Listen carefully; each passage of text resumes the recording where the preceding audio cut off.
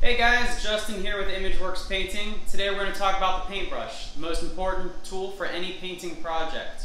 There's a lot of them out there on the market, so we're going to go through just a few of them and tell you how to choose the right one for your painting project. Every brush we have here on this table today is for a different type of project. We're going to go through each one, talk just a little bit about each brush, and when to use each brush. These two brushes that we have here are really cheap, economical brushes for quick throwaway projects.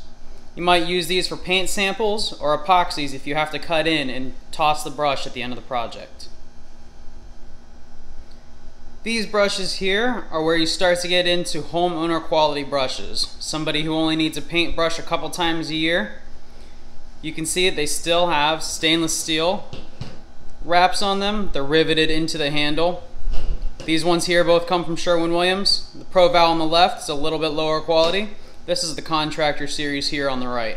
You can see they come in different widths with an angle sash or a flat sash.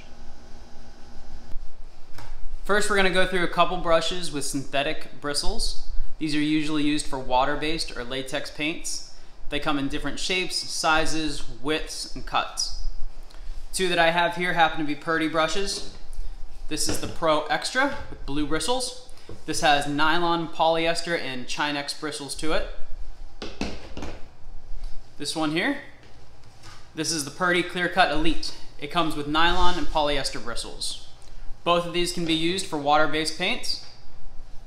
They hold their shape very well. This happens to be an ultra stiff bristle, and this one here is a stiff bristle brush. Helps with cutting in when you need to get a nice, sharp, clean line. This brush here is the Purdy White Bristle Brush. Natural bristle brushes are usually used for oils or stains, and they are very soft. I happen to like a flat sash whenever I'm doing oil-based painting, but as you can see, this piece here is stainless steel. It's riveted straight to the brush, not just glued on or pressed in. That will hold up for years and years to come. The last important thing to think about whenever you're looking for brushes is the shape of the brush itself. As I mentioned before, this oil brush has a flat sash to it. This is a good cut-in brush. Has an angle sash, it's 2.5 inches wide, and it's just a regular shape that you'd expect to see a brush in.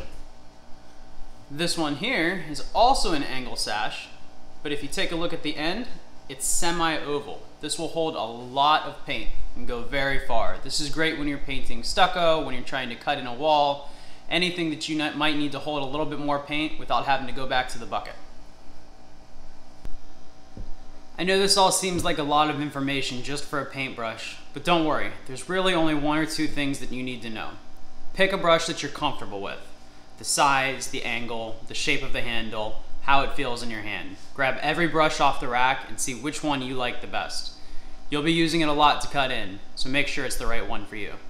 Secondly, make sure that you're using synthetic bristles on water-based paint and natural bristles on an oil-based paint. That's the most important thing. And if you can't remember that when you're in the store, if you take your gallon of paint, look right here at the back, it will actually tell you which type of brush to apply. Brush. Use a polyester nylon brush. If you can't remember, just look on the can.